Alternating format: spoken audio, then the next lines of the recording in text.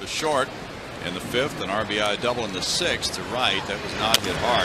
High chop off the plate. Dominguez takes a look at Beltre. He's got him in a rundown. And he throws to Altuve. And Altuve will flip to the shortstop, Elmore. Beltre's going to wind up in Bel Air. And he is out number 1 with Rios on at first. This Little League moment will continue right after this. Now that's... All right. Hello, everyone. This is Hunter Doyle from The Take. I'm here with Nate Tussing and Ian Baldwin today. Welcome back, Nate. Back from the dead. Back. Been a little busy lately, but we got him back on the podcast, so it's very exciting. So, I mean, how are you guys doing? I mean, me and Ian did a pod not long ago about Carson Wentz, which did pretty well, which we're pretty excited about. But, Nate, we haven't heard from you in a while, man. So how are you doing, bro? Yeah, I've been on sabbatical for a while, been kept busy. Shout out to Peaches. So I think that I'm ready. I'm back. I'm back in the grind, boys. I missed this. I love sports. It's all coming back. They're like, oh, we got to return for Nate. So I'm doing good. Yeah, I'm excited to see, how the Phillies do and what other, sports things can emerge throughout the rest of the summer. Good stuff. How about you, Ian? How are you doing? It hasn't been too long since I've talked to you, but doing good. Playing ton of video games. To be honest, Last of Us Part 2 came out, so I've been grinding through that. It's difficult. I die a lot, but it's a fun game. Gave me some pretty graphic dreams where I'm killing zombies, but part of the territory. How you doing, Hunter? Yeah. Thanks for asking. I'm doing pretty good. Nothing too crazy. Good. Me seeing Sanjay tomorrow, which will be good. I'm finally starting to interact with people in person. It's been a long time coming. We're almost opening up the green. We're almost in green phase. Yeah. For all of you who are in different parts of the country and have been in green phase for like 3 months. Yeah, we have not. We're still in quarantine. So, yeah, but, with MLB is officially coming back. Not exactly the way both sides envisioned. Well, maybe MLB envisioned it this way. Yeah. But, there was a lot of back and forth that was just very frustrating. But at the end of the day, it's coming back. So I'm really excited. I have kind of like some basic points on the proposal that I read up on today that I'm just going to read off. So opening day is set for either July 23rd or 24th. They're not like 100% sure on which day, but so it's pretty soon. I think they're reporting soon too. So they're going to July 1st, I believe, is when the players report to spring training. Yep. And they're going to play 60 games in 66 days. So a little bit less off days, but pretty much like the same thing as a regular season. I mean, it's not really that different. It'll be interesting. I don't know if they're going to do an all-star break or anything like that. Or they'll just name all-stars. That'll be interesting to follow. Yeah. But 40 of the 60 games are within the division. And then 20 of them are against the other corresponding divisions. So like NL East versus AL East.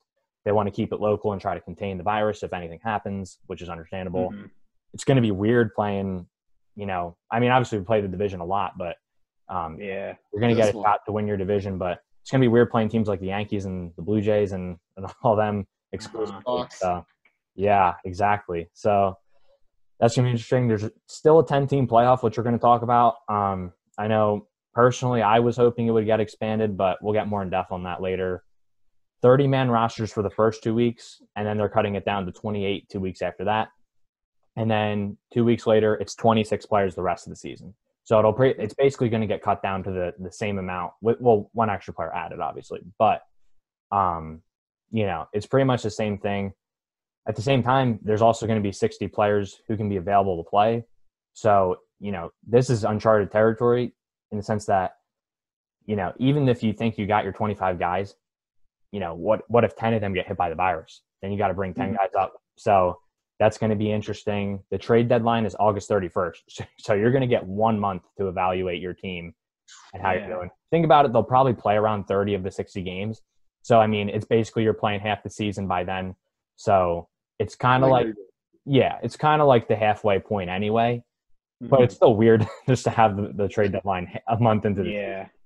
And then the National League is going to have a DH, and in extra innings, they're going to start with a runner on second base, which are two things that, Major League Baseball has kind of wanted to try for a while. And this is like the perfect test run because this isn't really like, a typical season, obviously. So you can test it out. A lot of people are talking about like Adam Silver in the NBA testing out like a 1 through 16 bracket. So this is like the perfect opportunity. That's not going to happen, but for the MLB, this is like the perfect opportunity for them to test this out. And then, players are only going to receive, I think, don't quote me on this, I'm pretty sure this is what ESPN said, but 37% of their salaries, which is not even close to the 75% or 70% they got offered. So, that's something interesting. And then last thing that is really exciting, the mascots will be allowed at the games. So, I mean, there we go. It wouldn't have been the same without them, at least being a Phillies fan. Oh, yeah. So, yeah, that's the basics of it. It's coming back. We're very excited. We're all big baseball fans. We're all wearing our Phillies jerseys right now. I was going to match with Nate, but I'm letting him wear the Kutch jersey. My boy Kutch, love that guy. Kutch for 2020 president, or Uncle Larry, as we like to call him. But let's jump right into this. So, Nate, let's start with you. And now that you're back, what were kind of your initial reactions to the whole thing, and how this all ended up playing out with the disagreements, and just like tell us what you think about some of the major points of the deal. Yeah, I think to be like the first team or the first sports organization to kind of declare, or one of the big four, I'm sure, soccer and NASCAR, they've all done that, but this is one of the big four teams, sports, and it's tough to, make that, because you have to consider safety, money, all kinds of things. And so I'll be honest, I didn't expect there to be a season, a couple weeks, back. I was like, I don't see it happening. The thing that I think I said this a while ago when we were talking about quarantine sports is that baseball, it's out open in the air. You're not super close to people always. So it's a little bit easier to, be safe with that. It's tough to have discussions and, what the season will look like, because we've never had any practice for them to base this off of. But I think, some places they were better in, some they were worse. I like the idea of this being like a test year, so to say, with having a second baseman in extra innings, in the NHL or the NL having a DH. I'm excited for that, because I'll be honest, it's just not fun watching a pitcher bat. It's a guaranteed out. I mean, maybe if it's Bartolo Colon or Bartolo Colon, that guy he gets the exception. He's the DH for whatever team he'll be on. But yeah, I think that they definitely, considered a lot of things, the safety, the making sure that, everybody's satisfied, because everybody's losing money right now in the whole sports business, and they got to start doing something. And I think that this was a good alternative, a good opening step for other sports organizations to start their season up again. The tough thing is that everybody's going to be coming in all at once, for sports. And so it's going to be tough to get that peak audience that they normally would get, when baseball is the only sport going on. But, I'm excited to see what happens, how the season plays out, how different teams adjust, adapt, and of course how the Phillies do. That's going to be the coolest thing to watch. Yeah, for sure. I mean, like you said, I thought at one point there was not going to be baseball this year. I actually thought that with the NBA too, and then they handled it very well, but baseball was not handling it very well and from every side, every aspect of it. There was, there was each side was in the wrong in some area, to some extent. Whether you are, on one side or not, there was issues going on, obviously, and it was tough to watch. But I'm really, like you said, I'm really glad baseball is back. The DH is going to be really, really interesting. Like you said, this is a test year, which is a little disappointing because, like you said, baseball's not going to be the same because the ratings won't be there. I guess that's kind of good since it's a test year, and if it doesn't go well, then a lot of people didn't miss a ton if they were watching other sports. But yeah, great stuff. So Ian, let's hear what you got on it, man. Well, as both of you know, I may be one of, if not the biggest Brett Favre fans ever. I'm really excited to see my man back here in Philly. I know he missed us. I sure as heck know I missed him. So to say the least, pretty happy baseball's back. Yes, he is going to stay here for a little bit while I talk about the prospect of the season. But my issue, I actually kind of have a problem with the DH. I hope it doesn't stay, just because I actually liked the element of making the manager a little bit more important, because there were times when in a game when it's like you're down by maybe a run or two, but at the same time, your pitcher is just completely cruising, and you do not want to – like, they're hot. They're staying hot. They're showing no signs of slowing down. But at the same time, it's like the 6th or the 7th inning, and you're going to need that extra run. And I liked kind of that, like, what should they do? And, like, it really, I think, separated the good managers from the not-so-good managers in some ways and others. I think it made the manager, role – not that the manager of a baseball team is not important. I mean, it is. But I think in terms of, like, in-game importance, it made the manager it made it just a little more – it added a strategic edge that I really enjoyed in the NL. But to Nate's point, I can understand, like, yeah, like watching a pitcher hit, like the best you're hoping for is a walk or like, a ground out that'll advance the runners. Like they're getting at, like the best you can hope for is that they either advance the runners or just like get a single. Like it's not that fun to watch, which I can understand, but just from my perspective, I thought that was a little more interesting. In terms of the negotiations and how it went down, it was very ugly. Again, Hunter, like you said, both points, both sides had some to blame. But all in all, I mean, I felt very frustrated, but at the same time, I'm just relieved that it's coming back because at the end of the day, I missed baseball. It wouldn't have been the same year. It wouldn't have been the same summer without baseball. The good news is the MLB will have at least a solid week or so before the NBA and the NHL start. So that's going to be in kind of like, hopefully I think that might boost ratings just because it's like the first major live sport that's coming back.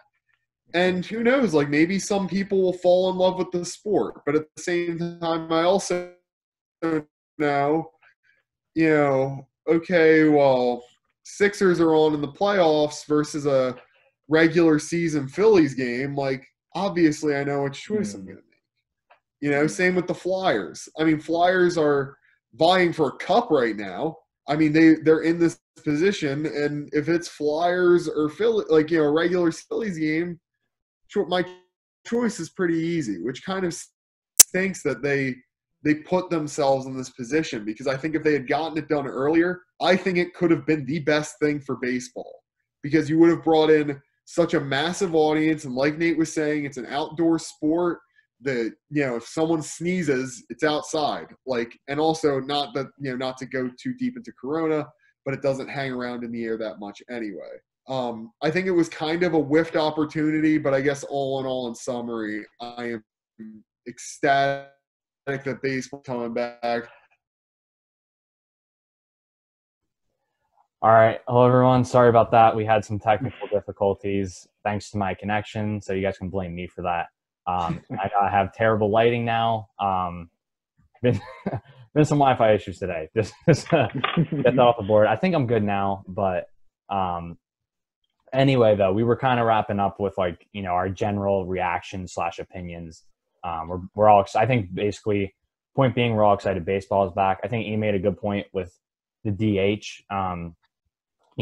It's kind of been with baseball being America's pastime. That's just kind of been the way it's been, which is weird because I don't know how I really don't know how that started with the whole DH thing and how they decided, I guess when the merger happened or whatever. But anyway, that is the way it's been. But at the same time, like outside of Madison Bumgarner, you're not getting too many guys who are, taking I remember, I think Bumgarner was a DH. Or Shohei. Yeah, Shohei. Yeah, Shohei's the exception. And I think Bumgarner was like a DH a couple years ago for the Giants and got like a double or something. So outside of like guys like that, it's hard to watch. But anyway, with it being back, we've seen a lot of NBA players have already come out and said they're not going to play. We know Zach Wheeler on the Phillies today said he's going to be there for the birth of his son. Totally understandable. I think they're expecting it. I want to say opening day or July 1st, something like that. He said opening day is when he's expecting their child. Hopefully, prayerfully, we get a healthy premature baby, so that way, he can be ready by the time we need him. Yeah, but you got players like him who was totally understandable. There's other players with different individual situations, which we've stressed with the NBA, even the NHL. I'm sure there's guys who have certain situations they don't want to come back to the sport yet. It's not most important. Most important to them. But what do you guys think? Do you guys think there's going to be a lot of players with? I think just with how this whole thing is played out with the disagreements, a lot of them have said like, "Oh, we're going to play. Like, tell us when and where we're going to play during this whole disagreement." But at the same time, this has been pretty frustrating, and now the MLB has just mandated it. And for some of them, not making any money wouldn't make a difference for them as well.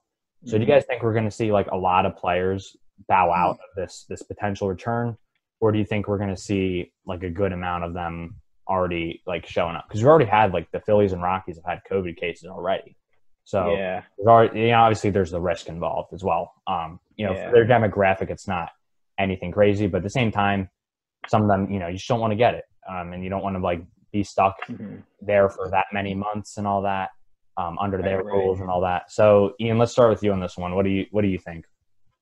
So I do think we're going to get a lot of players because just for the sole fact, I think some of them just want to stay sharp and just stay ready. I don't think, because say what you will, taking a year off from baseball is definitely going to throw at least some rust on there for one. And I think that they don't want to get rusty and lose some of those skills. Also, just not to mention like just the biological clock that you would kind of have of just being used to playing games every other day. Like, I think that would get kind of thrown out of whack, and I think they know it. Also, not to mention, these guys, I mean, granted, it's not what they wanted, but thankfully for them, they are getting fully prorated salaries. They are, it's only 10 games less than what they wanted, which is, granted, a lot of money. But in the grand scheme of things, it's only 10 games less than what they wanted. We've seen guys like Bryce Harper and Justin Verlander who are just really ready, really excited to come back. And to be quite honest, like I feel like at least for a lot of good players, it's for the love of the game and it's for the competition. Yeah. Granted, the money, a lot of them are doing it for the money. But I think ultimately they also realize, like, okay, we're getting fully prorated salaries, 10 less games. Not to mention they're taking every precaution. I mean, I know, like, pitchers are responsible for bringing their own, I think it's resin bags or something like that. Rosin bags, the little powder. I don't know why I said resin because that would make their hands sticky. But, like, catchers are allowed to bring a wet towel to polish off the ball and like stuff like that. They're taking every precaution. I think honestly the players that aren't going to show up are the ones who are honestly the ones who maybe have expecting wives or sick family members. For the most part, from what I've seen, there aren't too many players. I think the only one who wouldn't show up, quite honestly, is Blake Snell. But that's about it. Like, I think we're getting pretty much everyone back when it's all said and done. Yeah, for sure. I think to your point with things being different with, little things like rosin bags and the towels, it's going to be weird that they're all showing up. I just thought of this, that like it's going to be almost like high school and Little League when you just show up in your uniform, which is almost like kind of cool because you kind of get a little bit of nostalgia as a player. But, it's definitely going to be a lot different. I think I saw – someone sent me today, like, I think it was like 100-page document on everything that all the like specifics of this whole, how everything's going to play out this season.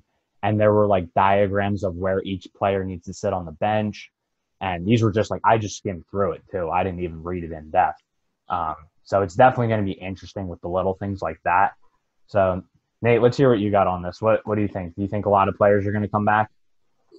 I do. Yeah, I think come back.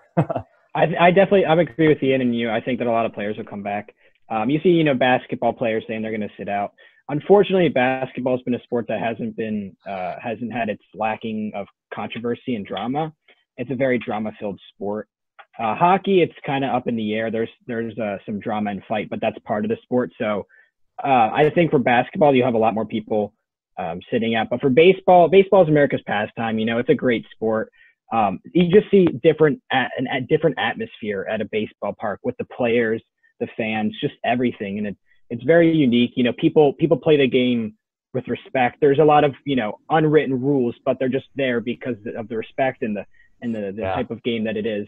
And so I think a lot of these players are going to be continuing to play it, because of that respect and that, passion to play. They enjoy playing the game. They love the competition, the hot dog smell in the air, all that stuff. So I think a lot of players, I think, like you guys said, there's exceptions to a lot of different players depending on health situations and, just things around with the family. But a lot of, not so popular baseball players, I think will still be interested in playing because this could be an opportunity for them to show if other people have to get out because of the coronavirus, they'll have to come in. So this is a good opportunity for them in some cases. So I think we'll be seeing a lot of, if not all of our players returning, which would be awesome to see everybody back. It's been nice having this little break because a lot of injured players that wouldn't have come back, were able at Kutch. But yeah, it'll be cool to see, how everybody does, because I think everybody just wants to get back to playing baseball, and I'm excited to watch them play. Yeah, for sure. Rips or Anthony Dominguez. I mean, because I don't even think he can get his Tommy John surgery because of the whole COVID thing, which is just. I think the timeline is like he might not even play until at the earliest mid-2021 season, which is very sad. Because Ian loves Sir Anthony. I really like Sir Anthony. He's fun to use on MLB The Show too. It's pretty dumb. Real good, and it makes shout out to COVELENS. It pisses him off when he can't get a hit on Sir Anthony. But yeah, I mean, personally, I do think we're going to see some players bow out soon, just because of the nature of this whole thing being uncharted territory, and how with the NBA it took a little time for some players to, there was more guys who kind of sat out as it went on. So I think we're going to see more guys sit out as time goes on, maybe, but I'm hoping that they all return. All right, so I had to switch locations once again. Sorry about that. There's been a lot of stuff going on in my house today, and we're all trying to figure out where I'm supposed to go. Hopefully my connection holds up during this time. But anyway, if not, we'll figure that out. We'll cross the bridge when we get there. But moving on, I mentioned the 10-team playoff format at the beginning of the podcast. And, obviously they maintained it. Personally, I was hoping maybe they would expand it just because I feel like there's a good amount of teams that deserve it that don't get in, which I'll get into. But, yeah, that's pretty much all I have to say on the summary of this. If you didn't hear, they're sticking with the 10-team playoff format. Even after I think they had multiple discussions and offered to expand it, which is, I might be wrong about which side offered to expand it. But, right. I personally have a strong opinion about this, but I want to hear your guys' take first. So Nate, what do you think about this? Do you think you like keeping it this way, or do you think they should maybe think about expanding it? Yeah, I would have liked to see maybe an expansion and then a modification, because unfortunately an expansion would take more time and that would eat more into the NFL, all these other sports teams. Sure. So it would be tough. I would have liked to see it because it's going to be hard for a lot of teams to shine with such a short season. I think a lot of teams, especially for the Phillies, who knows what's going to happen, but I was hoping for a little bit more of a boost. It would have been cool also to kind of just see what it's like to have a multiple, a bigger playoff format, because that's what the hockey's doing. And it's funny because the Blackhawks, man, they don't even have a 500 record, so it would have been interesting to see. I would have liked to see it, but I get why they didn't do it, because first off, there's so many discussions and arguments and conflicts going on, but on top of that, it's hard. It would be hard to wiggle that in, and I think they just went with the safer, easier route out. Yeah, that's but yeah. Yeah. Oh, sorry to cut you off, but yeah, that's a good. No, I got nothing else. Yeah, I didn't even think about the fact that with this season, it's gonna, not only do you have the NFL going on, but now you've got likely I think the NBA finals is set for October 12th, and then NHL is probably going to be not far from that either. So I mean, that's a good point. Ian, what do you have to say on it, man? Nate kind of hit it right on the head, honestly. I would have liked to have seen an expanded playoff just because To be quite honest, there's nothing like playoff baseball. It is an electric, exciting atmosphere. Also, not to mention, like, I feel like MLB is the one where you're like anything could happen. I mean, look, as much as I hate the team, look at the Nationals. I loathe the Nationals, but I mean, they were barely a wild card team, and they wound up winning the World Series. And I think there are teams like that. Like, to be quite honest, I think the Blue Jays could have been that like Nationals type team where they could grab a wild card spot, catch some lightning in a bottle, and maybe ride it all the way out. I would have loved to have seen it. But like Nate also said, there's still the NFL is full steam ahead on a full season on time, which I'm incredibly thankful for, but you're going to be really competing with that. Also, not to mention NBA Finals is just going to pull away from it. Yeah. Even though it's a shorter, awkward season, that's going to pull from it. NHL Stanley Cup, I don't think it's quite as big as the World Series, so I don't think you're going to get much pull from it. But at the same time, you might pull some audience. The point being, though, is that you have so much diverted attention. I understand why they wanted the 10-team playoff, format. And honestly, looking at it from the perspective of, okay, well, because I would hate to have to choose. The Phillies are in a World Series, but it's Dallas week. Like, that would be for me. That would be an actual nightmare because I don't know how the heck I could choose that. Like, so I can kind of understand why. Like, as just being a fan of all Philadelphia sports, I can see it, why they made that decision. And also, it's a better financial decision for the MLB. They're not losing as much attention, and they're getting the views that they want. Yeah, for sure. I think you guys both made a great point that I didn't think about with the ratings. Personally, as a fan of baseball myself, like just thinking like about the teams I've seen in previous years, it is just really frustrating because 10 teams is such a small format, in my opinion. It's not too small, but like I do feel like a lot of teams get gypped out of spots every year. So just like, I'm going to take a little bit of different spin on it. Just looking from their perspective, I really do wish they had expanded it.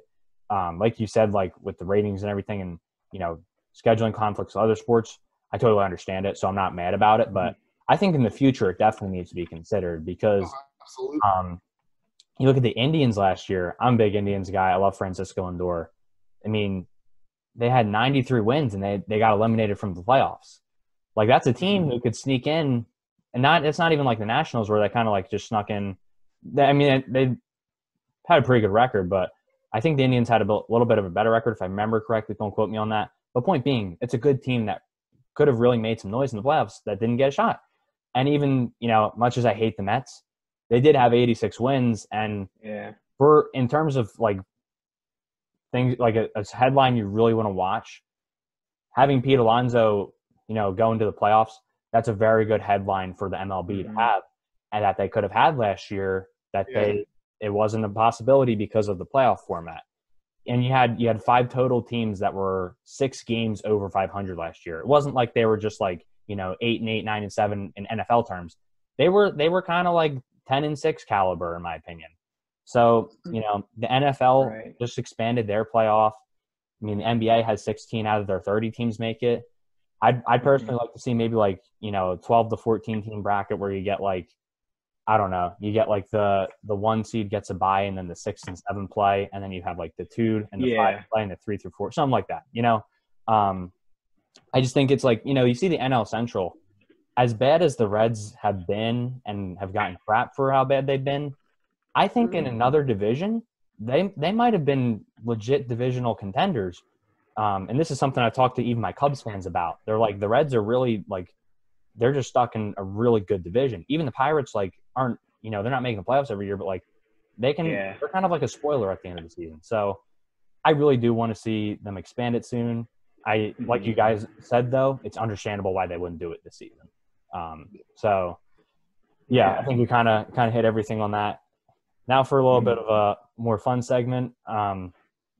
Potential Cinderella teams, which is something me, Sanjay, and Dan did for one of our previous podcasts for the NBA. There's a shortened season. Maybe some players don't return. Anyone could get the virus and go out. That could be a potential advantage just from a baseball standpoint. Obviously, you don't want anyone to get the virus. It's not something you don't hope for anyone to get injured, except maybe Ezekiel Elliott. But that's a conversation for another time. In all serious note, though, you don't want anyone to get the virus, but the reality is that could really affect the race this year and how things work out. Right.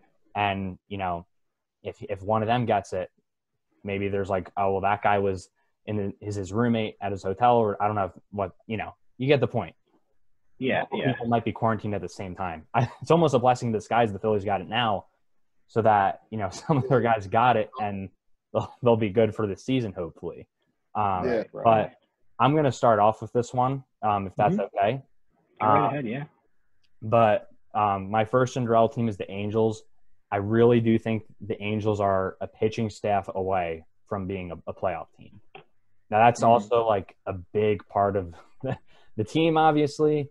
If you don't have a good pitching staff, you just even the Phillies in 2008 didn't have a great pitching staff, but guys stepped up when it mattered most. You had Hamels. Well, Hamels was just the bona fide ace. He was never a question. But, you had some other guys in that rotation who were a little bit iffy, going into the playoffs. And then, the playoffs, they just really came through and did their job.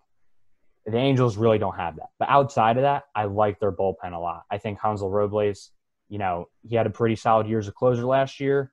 I think maybe he's going to take a step forward this upcoming year. A good ERA.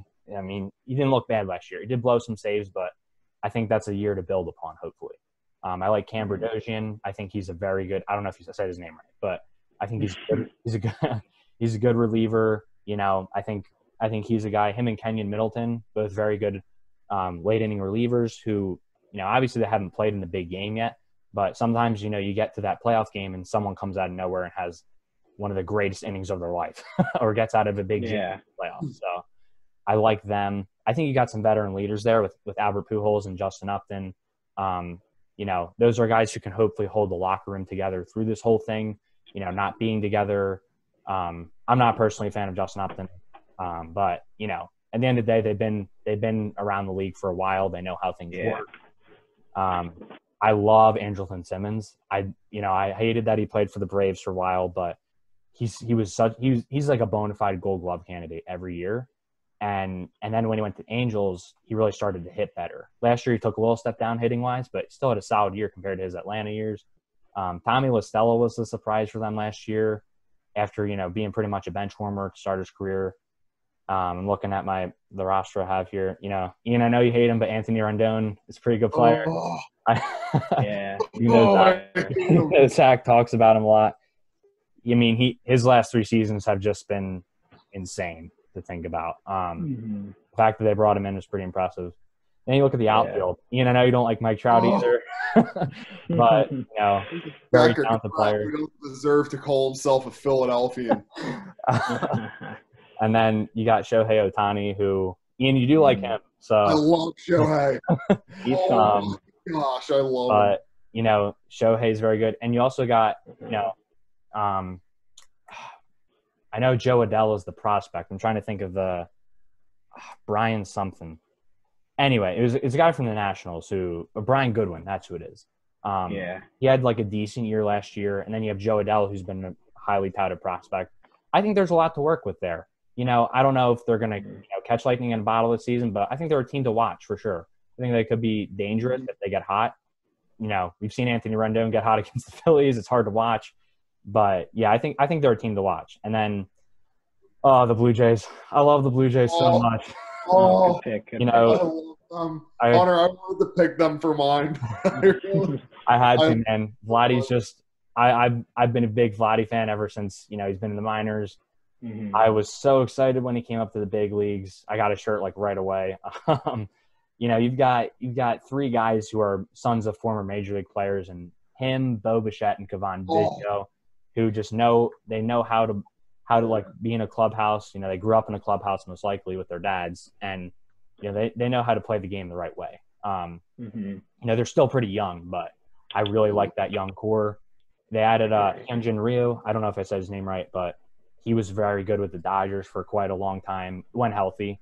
But that's a big pitch up because they didn't really have a great rotation. I think they added Tanner Roark too, who's pretty solid. Like he can keep you in a game at the least. I think he's not gonna be a lights out pitcher, but he can keep you in the game.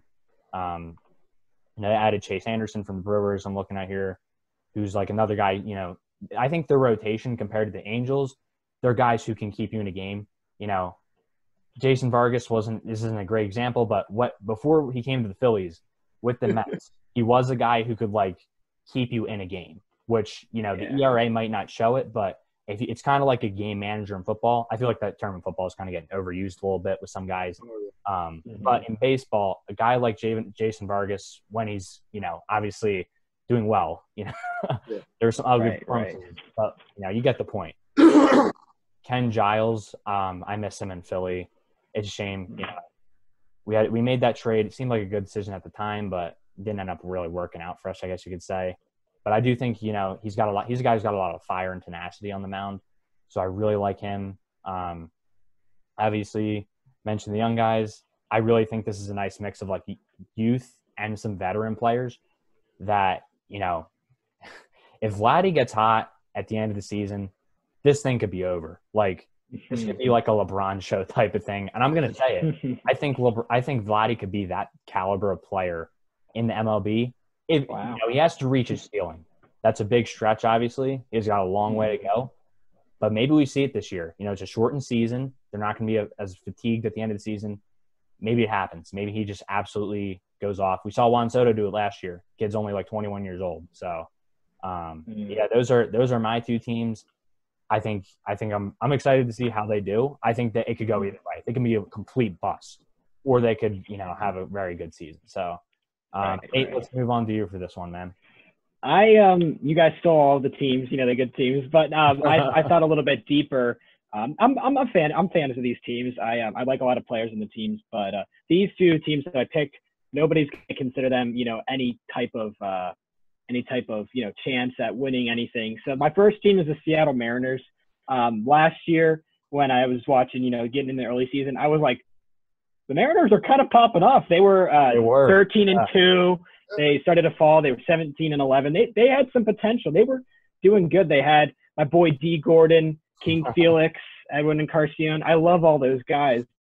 And they seemed like they were actually going to be a viable team. They led the division for a while and then just went downhill from there. And I'd like to say the reason is because they traded away Jay Bruce. No. but probably. Yeah, they fizzed out. And I think that this shortened season could be an opportunity for them with how strong they started. Now they lost a few weapons here and there, King Felix. They didn't have the best offseason. It wasn't bad. It just, they didn't do anything drastic, so I think that if they can hold on a little bit longer, they might be able to squeeze in a spot, but you're looking at a team that finished last in their division and, had such a promising start. So I think that if there's any chance of them, making a statement, I think it's this year. My second team is also another last place finisher, the San Diego Padres.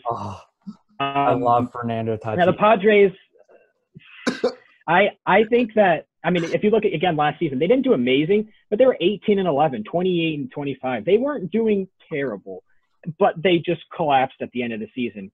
They fizzed out, and I think it's just everything about their team wasn't that good. They actually had a pretty good offseason, I'm not going to lie. Kirby Yates, that guy is a beast. He was 0-5, which it doesn't matter for a relief pitcher. But he had a 1.19 ERA, 101 strikeouts, 41 saves at a 60-game start. So this guy, for how bad the Padres did at the end of the season, he was consistently good. I love this guy. He used to be on my MLB 2019 TAP Sports team. I loved him. He was insane. They also got Brian Dozier. He went to the minors because he's kind of been dipping, but I love that guy when he was on the Twins, I think. And then Tommy Pham too in left field. That guy is fast, and I remember when I had him in fantasy a couple of years ago, he was getting stolen bases. So I think that they have the right tools, and again, they fizzed out last season. But I'd like to see them flourish. It's just a tough division, it's it's unfortunate, with who they have. They've got the Dodgers are always going to be giants every year, and I don't think they're going to be able to squeak by them. But it's not unopened. That the Diamondbacks they did pretty good last year, but you got the Giants, the Rockies, so it's not out of the question. It's just going to be tough for them. And they're two very big underdogs that I'd like to see flourish, who had promising starts but collapsed in the end. So those are my two teams.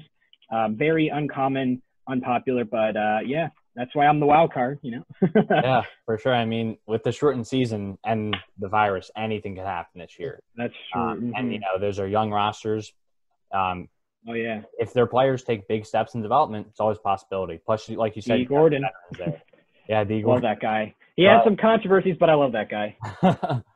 Yeah, but Ian, speaking of controversial, oh yeah, one of yours here, you got some interesting choices. So let's hear them, man. So I'm just gonna preface this with this: call me a scumbag, call me every name in the book.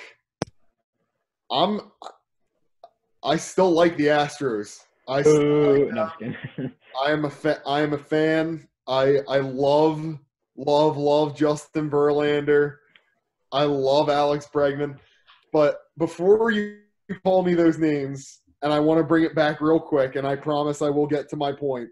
If you are still a fan of Tom Brady and you're still a fan of the New England Patriots, which I know, Zach COVELENS, you are, and you tell me that you shouldn't be a fan when they cheated, bro, the Patriots cheated much worse and on a much larger scale than the Astros did. I'm not condoning what they did, but I'm just saying. My point being, I think it's a Cinderella story, well, for me anyway, because I think they still have a ton of talent. I mean, you still have Altuve, who's a really, really good, plays second base, right? I'm like 99% sure. I just don't have my stuff in front of me. Oh, you're good, yeah. Oh, wrong. He played cheater. You have a lineup of really solid bats. They're very good. They have an incredible farm system, which is like their farm system's out of this world in terms of bringing up solid bats. Not to mention, you still have Verlander and Greinke in your rotation. You had a decent bullpen. Not much has really changed aside from you lost Garrett Cole. And to be quite honest, they still had a pretty good rotation. I mean, Garrett Cole, don't get me wrong, is a huge hit. He was obviously Cy Young, that year. But they're still a good team, and to be quite honest, I still think they can get it done. Alex Bregman has been handling this incredibly well by just putting his head down, not defending it, not saying anything, and he's been grinding this whole offseason. I think they're going to do something here, and people are going to be mad about it. People are going to be mad that the Astros are succeeding, even though that they can no longer cheat. I called it even at the beginning of the season. I said, look, like it or not, the Astros are too talented to not make the playoffs. And to be quite honest, even if they have a halfway decent manager in there, I think they're still going to make it. Not to mention the fact that Justin Verlander's 37, and he was 37 now. I don't know. He might have been 36 at the time Cy Young was going. But he was in the running for Cy Young, which is incredible. So they still have a really good team around them. And even though, again, they're not allowed to cheat, I still think they're going to do something. I don't think they were allowed to cheat the first time, I'll be honest. You know what I mean? They're being I know. being much more closely reprimanded. You know what I mean? I hope someone drills. You know what I mean? Thank you for clearing that up, though. I would have really looked a little stooge. But not like I don't already to most people after saying I still like the Astros. But my other Cinderella team, I have to say it because I firmly believe it, are the Philadelphia Phillies. Great addition with, Didi Gregorius, Nate's guy. Know how much he loves him. That was a solid bat that we really, really needed in our lineup. In our lineup. Also, not to mention, I wasn't a huge fan of the signing, but we needed him, and I'm happy that we got him. Is Zach Wheeler. I think he's really going to shore up our rotation. Hopefully, Arrieta will be pitching better due to the fact that he got his bone spur surgery. He's had so much time to recover. So hopefully he can, get it under control and he can be that solid number 3 now that we have Wheeler as our number 2. I literally anyway. Not to mention Zach Eflin started heating up, getting red hot at the end of last year. Yeah. And it's sad that he got hot when you found out why he got hot, because the reason he got so hot was because he said outright that he stopped listening to his pitching coaches. And now that you have Girardi's guys in there, you have Joe Girardi as your manager, I think you're really going to see a major improvement out of Zach Covelens. I mean, not out of Zach Covelens, out of Zach Wheeler. Gosh dang it. Out of Zach Wheeler. I mean, not Zach Wheeler, Zach Eflin. Gosh dang it. Ian knows his Phillies, ladies and gentlemen. There's just so many Zachs. I'm sorry. You will see a major improvement out of Zach Wheeler. Oh, I'm sorry. I can't believe I even said Zach Covelens. I didn't even say Zach. Oh, anyway. There's a major improvement out of Zach Eflin. Zach Eflin. He will pitch well. Zach Eflin will pitch well the whole season, is in my opinion. Also, not to mention, Bryce has been grinding. Bryce showed a massive improvement when Charlie Manuel was the hitting coach. And I think you're going to see a jump in batting average now that you have Girardi, an old school baseball kind of guy who's going to come in. You got Girardi's batting coaches in there. I think all in all, this team is just going to shore up now that we address the management, now that we address the staff. And I think ultimately this team will just come out of nowhere and be a powerhouse, in my opinion. And I'm really excited for it. Yeah, personally, I'm really excited. I think especially the addition of Zach Covelens. Oh, man, that kid can play. You just look at a guy he's just got the speed. He can throw. He can hit for contact. He can hit for power. He can pitch. Worst comes to worst, he can just annoy the other pitcher to death with what a fanboy he is over him. I do think Covelens is going to be a big addition to the team. But on a serious note, the Phillies. I agree. The Phillies really are an interesting team this year. I'm excited. I'm going to get a little more on Zach Covelens later. Eflin. Yeah. Oh, I'm messing up too. Eflin. Oh gosh. It's because I had to make a joke about it. But yeah. So anyway, great teams, guys. Ian, personally, I can't hop on board with the Astros one. Personally, I don't think they're going to know it's hit them quite literally, since they're not going to know which pitch is coming and they're going to be being thrown at. Just had to get that. Anyway, though. Make them pay. Definitely. I think you made some good points, though, that I didn't think about. So I'm excited to see all these teams. And Ian, I'm going to have you go back to back. So you also have some Phillies and Astros for next 2 questions. So let's hear it, man. Let's see. Who are your potential MVP candidates with the season being so short? All right. First of all, let me just preface. Zach Covelens is my roommate, so I rag on him a lot. I love the kid. A lot. If you guys didn't see, I posted those videos. A lot. I need to just clear that up because I know he comes up in a lot of videos. But anyway. Oh yeah. So we're talking about MVP, right? I'm sorry, I just had to. No, you're good. Yeah, we're on MVP. So again, I'll make you hate me before I'll make you love me again. So MVP.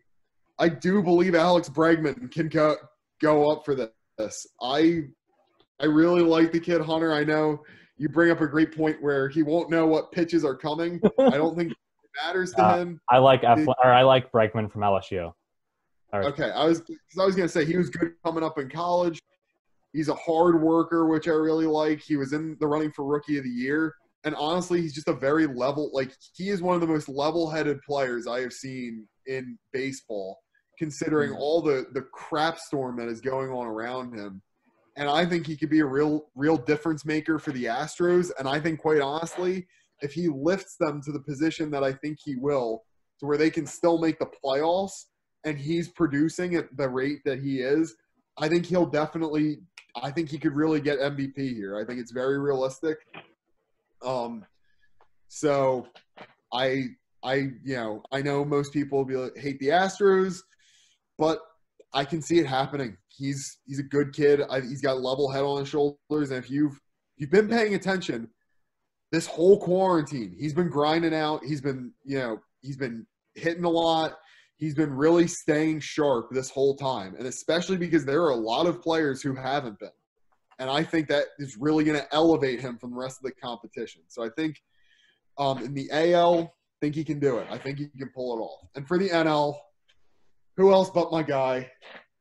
Who else but Bryce could get MVP? This man has been grinding so hard since quarantine started. Baseball has been at the forefront of his mind. For all you haters who say Fortnite has been, you can I won't even say the nasty things that I could say to you right now. But my point being is this man has grinded hours. I looked at his – I mean, again, when I say I might be the biggest Bryce Harper fan out there, I'm not kidding. I saw his workout plan. I saw how many hours he puts in at the cages every day.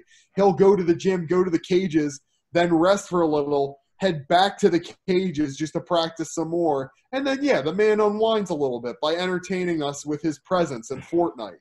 And he's just the man of the people, all right? He plays – and sue me, I promise you that he's going to pop off this year. And I think he's going for an MVP.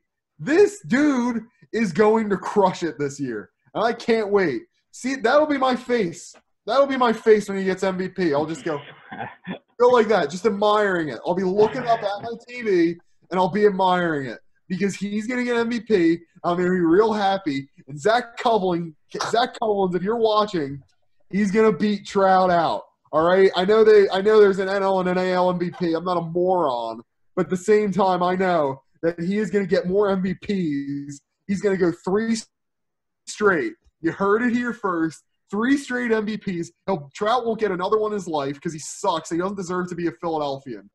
So, Bryce is getting it. That's all I got to say. I think that's no shocker there with that one. I'll be honest. Not at all. All right, Nate. Let's on that note. Let's see what you got. I will combat the other side of Ian's argument. How he's talking about Mike Trout. Mike Trout is my AL MVP. You can't go wrong with the defending MVP. This guy, he's a once in a lifetime athlete. Much like Michael Jordan is one of the best of all time. Mike Trout is also one of the best of his time. And I think that his last season was pretty impressive. The Angels, fell short, but he still popped off.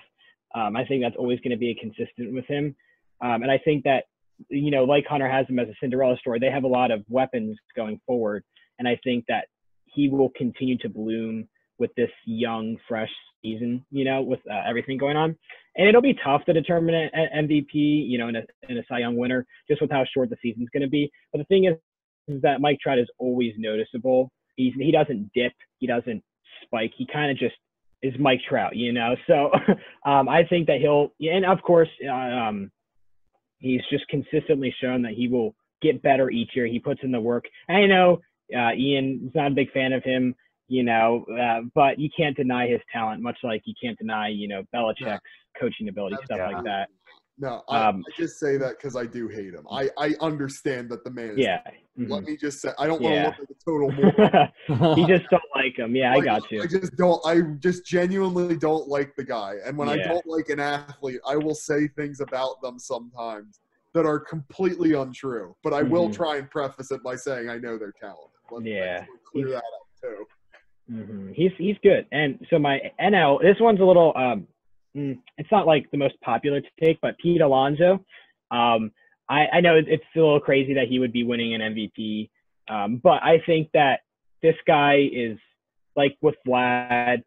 They're both, franchise stars. They're going to be insane for the next 10 years almost. The season that he had was insane, 53 dingers. I mean, that alone is just crazy. Yeah. The guy can only seek to improve. He can only go up from here. Like you see a sophomore slump in football or it's just football, but you don't see that. I don't think you'll see that with him. But the Mets also, they had a pretty good season coming in, and I think that they'll do even better. It'll be tougher for the Phillies, but I think that he will continue to blossom. He will become the center point of that Mets team, and I think that that would be, and the Mets are a Big Apple team, so it'll be a nice rivalry between him, against Aaron Judge or Stanton, stuff like that. So I'm excited to see what he does. Even though he's a rival, I love the guy. He seems like just a great guy, loves the sport. So those are my 2 MVPs. Not the most surprising with Mike Trout, but yeah, they're winning. I'm telling you, you heard it here. Just like you heard Ian's Bryce Harper, you heard it here. Awesome. Cutches ain't winning it, but he should. He deserves it every year. Awesome stuff. I went with 2 NL guys. If you want me to pick an NL MVP, I'm gonna pick Vladdy. Call me up. I can have a whole conversation with you on Vladdy. I didn't want to take up too much time. I adore him. He's my favorite non-Philly athlete, so I don't want to spend much time on him. So I went with 2 NL MVP guys, and also because I've been out of the baseball loop so long, I forgot there was 2 league MVPs for a hot second. But if I had to pick an AL, I feel you. If I had to pick an AL one, to be Vladdy. So that's my excuse.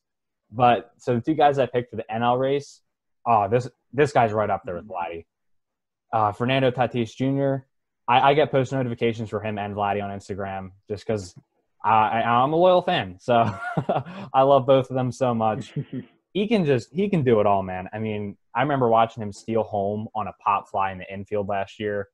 Well, it was like a little bit out of the infield, but it was very sneaky, and it was it just was such an electric play. Is my internet okay right now? Yeah, it's on and off, but yeah, we can hear you. I think I'm good now. But yeah, I love Fernando Tatis. He, like I said, he can do it all. He's fast. He can hit for power. He can hit for contact. He can throw. He's a great shortstop. He's got great hair too. I love the dreadlocks. They look so. It's almost, I don't know if I just like blonde dreadlocks or something. It just looks dope. I like Vladdy too, and he has the same hairstyle. So I might just be a little biased in that aspect. But he's 21. He's just like such a disciplined player. I think he's got a great work ethic. I love this kid. I think he's gonna have a great year and really build off his rookie year. So yeah, keep an eye out for him. And then, as much as I hate to say it, I really do think Juan Soto is going to have another great year. I mean, you saw what he did in the playoffs last year, and I really think there's a good chance he's going to, it's been a while, but I think he's going to carry that momentum over to next season. And as much as I hate the Nationals, not as much as some of the other hated Philly sports teams, but, you got to give it to Juan Soto. He's 21 years old. He's very disciplined as well at the plate. I mean, he works more walks than most guys. He does a very good job of just, picking out his pitch and having good pitch recognition. You just look at his numbers from the first 2 seasons. It's pretty unworldly to think about. Obviously, there's other guys who are on another tier, but Soto is pretty good for his age. So I do think he's going to have a good season. I mean, obviously, I hope he doesn't because he's in our division, but I think we're going to see him blossom again. I think he's going to be a force to reckon with in the division. So, and now moving on to potential Cy Young candidates. Nate, why don't you start us off for this one? May have also picked 2 NL MVP or Cy Youngs. But I think that both of these are so the first one, our own Phillies, Zach Wheeler. And the reason I pick him over Aaron Nola, I think that Nola will have the better season, but I think that Wheeler has the potential or had the potential to have a more of a breakout season than Nola. Joining a different team, not being the center point, but still being a big piece. I think that he could really blossom with us, especially with the new coaching staff and everything going on with the Phillies. So that was kind of my I don't think he'll do better than Nola, but I think he has more potential to break out better than Nola. I think Nola will be consistently good, but I think Wheeler is in a unique opportunity to breach out. And I'm excited to see what he does with us, if he does anything, unfortunately with the things with his, family. But my second pick, oh boy, I miss this guy so much. I'm a big Rangers fan. I love Adrian Beltre. I love that team. Darvish, he's no longer with them, but boy, does this guy have talent. I love Darvish. He is, oh my gosh, I would just watch his curveball and be like 55 miles an hour. The guy is, I love that guy. And so he didn't have the best overall season last year. But if you just look at his second half of the season, it was phenomenal. The guy in his last 18 starts, he threw 151 strikeouts and only 12 walks. Like, that's just insane. The guy, that's pretty good. And so I'm not sure, why, if it was him just getting warmed up or something just clicked, but he definitely can show that he can perform when he needs to be. And the guy is going to have that opportunity. And I think that if the right Hugh Darvish shows up, he's going to have 151 strikeouts in 18 games. So, yeah, I think he's still got talent. He's got talent around him. And I think that it'd be cool to see, him pop off. Yeah, that's my 2 Cy Young potential candidates. Awesome. I'm going to hop on next, and then Ian, you can finish us off. And for contacts, I just did the contacts, not contacts. I was thinking of Nate's contacts TikTok. But oh, no. Don't plug that. Anyway, just for context, though, what Nate said about the strikeouts, I just did the math, and that's, if you round up, that's 19 strikeouts a start. So I mean, there were some pretty good performances in there, I bet. But yeah, my first Cy Young candidate, I also picked 2 NL guys that I just kind of stood out to me. Walker Buehler is my first good one. pitching. Yeah, I personally don't really like Walker Buehler. I think he's pretty cocky. But I think he's really talented, and I think it's kind of like he's kind of a player who's cocky, but he can back it up, and he's very confident in his ability as well. Very passionate. So I respect that about him. I mean, obviously the velocity is there. He's just a flamethrower. He's got good command, good move, like everything you could ask for in a pitcher. Honestly, I looked up a little bit of more of a scouting report on him just to get a better understanding, and sounds like his 2-seamer and his slider really do move, and he uses them effectively. It's one thing to have good stuff. It's another thing to know when to use each pitch. So I think he's very good in that aspect. I mean, he's had pretty good numbers too. You just watch him pitch. He's built for the big moment. He's been on Sunday Night Baseball a lot before. He's pitched in a combined no-hitter, which I found out. I actually don't even remember hearing about that at all. But, he's also been an all-star. So I do think, like, he's so young, and, I think he's only going to get better. And he's learning under Clayton Kershaw, too, which is, Clayton hasn't obviously performed playoffs, but it's a pretty good pitcher to learn under, regardless of his postseason resume. So, I think he's going to have a good year. Second guy is more of an under-the-radar guy, Dakota Hudson from the Cardinals. Obviously Jack Flaherty is the big story for them. He's very good too. I think he's a year younger than Dakota. But I think with Dakota, he's more the number 2 guy, or he doesn't have to be that ace like Flaherty is going to be expected to be. So I think maybe that takes a little pressure off him, and he can kind of break out. And you got other veterans in there. You got Adam Wainwright, who's been in the big game before. I believe Miles Michaelis came over from another country playing after not doing so well at start his big league career. Correct me if I'm wrong, but he's got some experience too. So I think he's going to benefit from that. And he had a good year last year. He kind of burst onto the scene out of nowhere. I think he was an early pick in the draft not long ago. His pitching arsenal is solid. I think he's comfortable with his pitching arsenal. It's not anything crazy, but he keeps it simple and he gets the job done. So, he didn't have a great postseason, kind of got torn up there, but he's young. I think he's going to be really motivated to bounce back because he's been waiting so long to redeem himself in the postseason now. And I think he's going to really come back with a passion now and want to pitch well. And I think you see Aaron Nola just has never had a number 2, and it's so important to have that number 2 guy. So I think maybe Dakota takes it. Pitching it's not a position where, like running back where, you're considered a really good role player for doing this job. In baseball, if you're a pitcher, it's all on you as a pitcher. It's up to you as a hitter too. As long as you put up the numbers, you're going to be hopefully considered for some of those awards. So that's what I have to say on that. Ian, why don't you take us out, man? Another Phillies Astro pair. Again, the nice thing is I don't think any of you will have any beef with this one because there's no way he could have possibly cheated because he's a pitcher. It's true. He definitely cheated. And also, Nate, I wanted to point out, I'm sorry I giggled during your thing, but when you said I love you, Darvish, I just thought it was funny because it sounded like you were saying love you, and then Darvish. Only you would think that. I'm gonna be honest. Like, what? Of course. I'm sorry, it made me.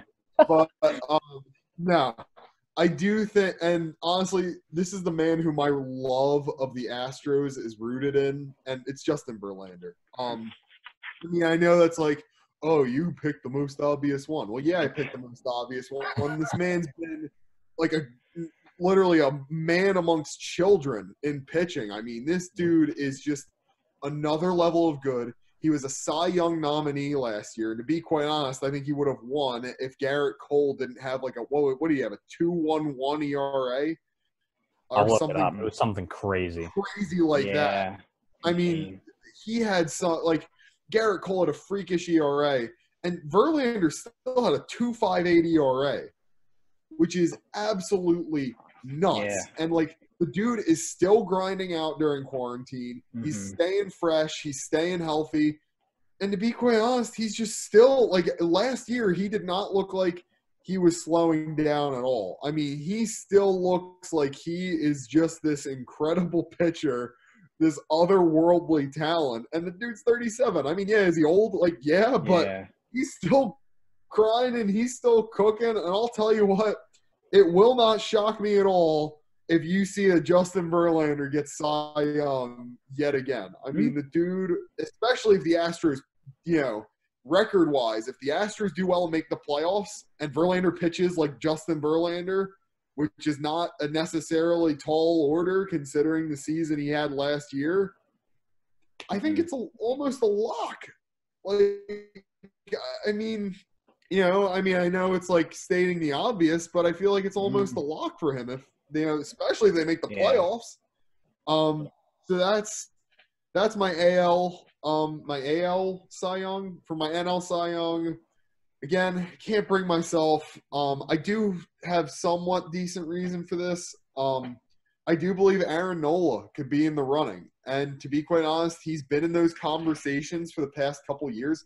I know last year he kind of had a down year, but, like, again, he kind of did the same thing as Eflin. He started out, except Nola started out bad, settled in for a little while there, pitching. I remember there was a 2 or 3 month stretch where his ERA was sub-2. I believe it was like 1.7 or something like that. It was crazy. And then he did fall off the wagon a bit, and then near the end, he tightened it back up.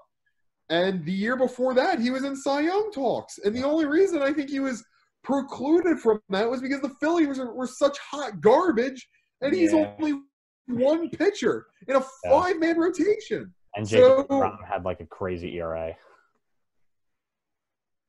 Yeah, and that is another thing. DeGrom had a crazy – it's a very good, very great point. I honestly failed to consider. But between all that, I really think that Nola, especially now that Strasburg is out of the NL, that will definitely help him. Granted, you still have Scherzer and DeGrom, but Nola is almost always in that conversation. And to be quite honest, I think, he can – the Phillies perform well, and he performs up to Aaron Nola his potential as a pitcher. Not to mention, again, I know I keep harping on this, but it's just true. The pitching coaching staff is just going to be so much better than it was last year. Girardi pitching coaches compared to Gabe Kapler coaches are so much better. It's absolutely insane. Also, not to mention that, if Nola's playing – now, granted, it won't matter because of the DH now, but hypothetically, actually not even hypothetically, if Nola's having a good game, he's not going to pull him. He's not going to pull. Yeah. He's not going to pull Nola when he's cruising in like the 7th inning. He's going to keep him in there until maybe Nola says he's tired or Nola expresses something. Now, granted, I know it was mainly because of the situation like I was talking about earlier with the pinch hitter. When it was Nola was cruising, we were down by 1 run, which has happened multiple games last year. But even so, Girardi's going to be the guy that'll keep Nola in if Nola feels good and Nola's hot and Nola just wants to keep cruising. Like, I am really excited. I think, honestly, Nola has the potential to take this home, again, especially if the Phillies button it up like I think they will this year. Yeah, definitely. I mean, Yeah. to your point, Nola's just been through pitching coach after pitching coach, and to see the success he still had despite that is very impressive. So yeah, I'd say it's and then tough. one more MLB question, and then I don't know. I might separate these into two separate podcasts for MLB expectations and Phillies expectations, but because we still got some Phillies questions to get through. But just one more general question to wrap up our MLB section. We'll try to keep this brief, but what's just like one thing with this season? Hold on, my internet's bugging out again. I think I'm good now. Oh no, we can't hear you. Oh, you're good? Okay. We can hear you, yeah. Okay. You sound like a robot from time to time. But it's you know, guys, it's a new addition to the Take podcast. We're adding voice mods. but what's sorry, what are you saying? Yeah. No, you're good. Just one general aspect. Try to keep this brief. Just like one thing that you're just really looking forward to this MLB season. Nate, why don't you start us off?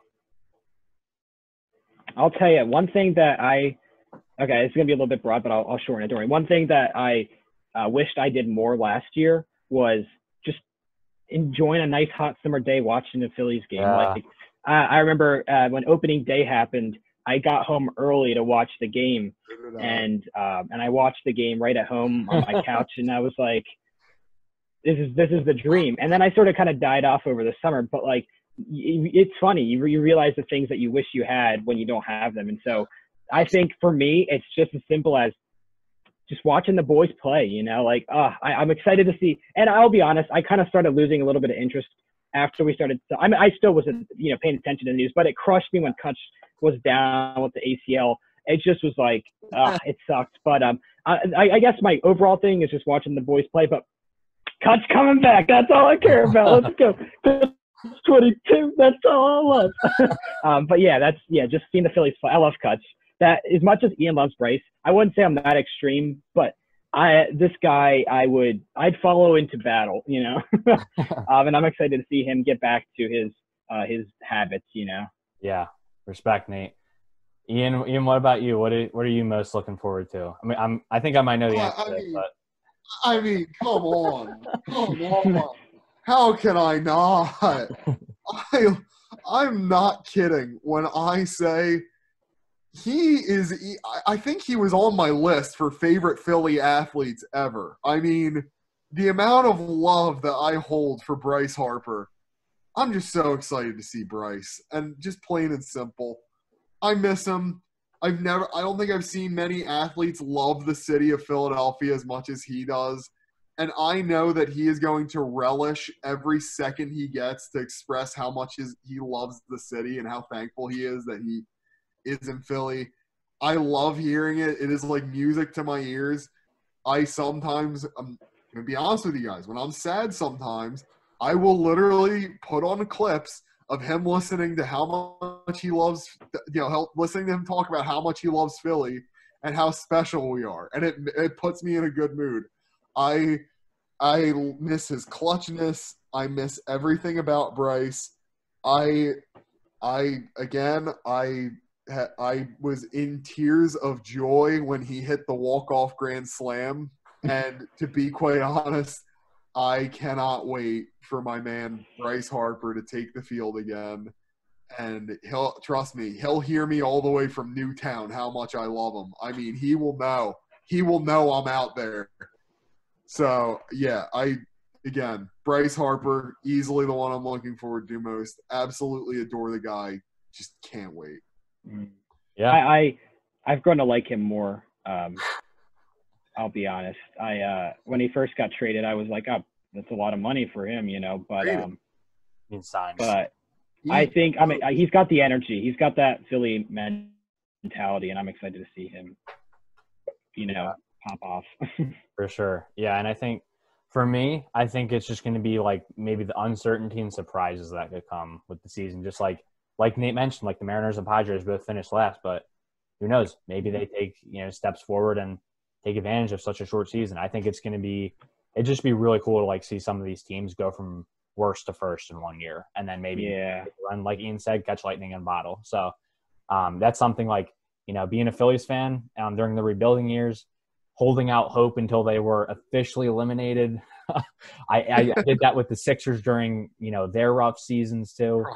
And just thinking about if this had happened during that time, how excited I would have been that my garbage team was going to get a shot at making a run at a title, which is just it's so exciting to think about. I think it'd be really cool if maybe like an underdog team won this year, unless they beat the Phillies out, obviously. But that kind of wraps it up for our MLB section. 2-2. This one's out towards center field. Towering shot, chasing Trout back. That ball's hit pretty good. And at the wall, Trout leaps up, and he got it! Oh, my! Are you serious? One down! That might be one of the most amazing plays you will ever